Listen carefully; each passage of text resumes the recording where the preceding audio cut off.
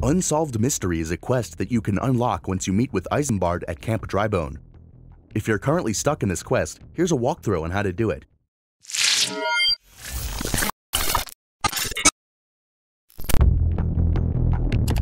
After talking to Isembard, you have to go southwest and find the purple circle on the roadside. Once you reach the area, you have to retrieve the 3 ripe corpses. You can easily inspect and retrieve the first corpse, but you'll immediately sense a hostile presence soon after. To retrieve the remaining corpses, you'll have to defeat the 2 Amalja Ravagers first. Take your time defeating them, and once you do, collect all the remaining corpses. Now you need to head back north and meet Isembard in Camp Drybone once again. You just need to hand him the 3 ripe corpses to complete the quest. And that's it. Now you can claim your rewards and accept the next quest, What Poor People Think.